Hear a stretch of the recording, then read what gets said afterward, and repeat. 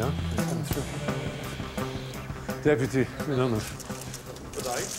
Very good to see you. Thank you for giving me your time. I wondered, Deputy, if the first thing you could do is just explain to me, because these things get complicated when people report them and then report them again, exactly what it is that you have made a law here in St. Petersburg. What is now illegal that used to be legal? What is illegal is uncontrolled public statement forming the incorrect impression about social equality of same-sex and traditional families. We also can speak about some historical figures. So you're not allowed to say that say, Tchaikovsky's sexuality was anything to do with his talent?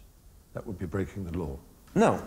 Even if the fact that Tchaikovsky was unhappy about being gay, and it gave him the conflict that is in his music. It's a crime to tell kids that only this way of living made him so talented. Nobody would say that. But what they might say, Deputy, they might say is, look, you're 15, 16-year-old, you're being bullied, but don't worry, there were some great men who achieved great things who had the same sexuality as you. We would be quite unhappy in case some inadequate individual would invade kindergarten trying to explain to minors that they should identify their sexual identity. They don't invade kindergartens and tell children to have their sexual identity. That is absolute nonsense. You're inventing a ridiculous enemy to get support, so that ignorant people will imagine there is this terrible threat to children. The real threat to children is, as it always was, ignorance, lies. Because they will grow up to find out they've been lied to, and they won't thank you for it. I spoke to a girl yesterday. They tried to rape her to cure her of her homosexuality. She goes to the police as soon as they find she's a lesbian. Go away. The police don't respect her rights. It's a fairy tale because gay people, most of them are lying about their problems, because most of them would like to be favored and famous because they're victims of Russian medieval behavior. You're living in a fantasy world. The problem is that she became lesbian, not because her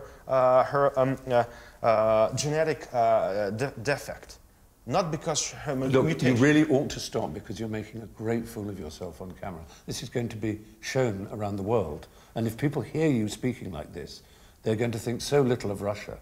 They're going to think, is this man actually allowed to use the street and the telephone, let alone be a politician? These values that you are proclaiming as a modern and tolerant is a values that were created from the first hour of having this world, when the most talented angel felt because he thought that he is greater than God. Right? You know? You're really not making any sense, Deputy. You really aren't.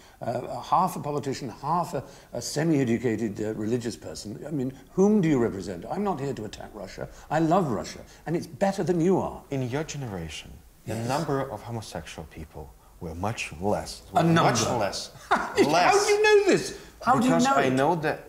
Tell me how you know it. Scientific figures. Published by whom? Published by scientists. Name them. Where will I find these figures? I mean, I'm not going on and on and on about all the dreadful things you've said. Say what you like, but don't make it a law that causes people to commit suicide. You have more young Russians killing themselves in this land of sacred parents. Oh, it's because the liberals make them commit suicide. Yes. I just don't know how you sleep at night. I can sleep after I pray. Anyway, I have to go and speak to these nice people out here. I fear I've failed to sway Milonov, but it seems a shame to waste the media attention when others out there might see sense on this issue. I think everything should just calm down about this. It's not a big issue. All it's about is tolerance and acceptance. And it may be that most Russians, if asked in a poll, would say they disapproved of homosexuality, they didn't think it was traditional Russian. Well, fine. But there are so many other things for the world to worry about. Concentrating on making gay people a kind of scapegoat, like the Jews were in the 1930s, seems to me a very dangerous sign. I do wish every lonely teenager out there, I wish them all the love in the world.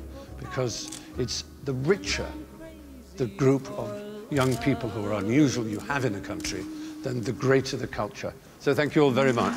Sorry, bye-bye. Yeah, thank you. It was like trying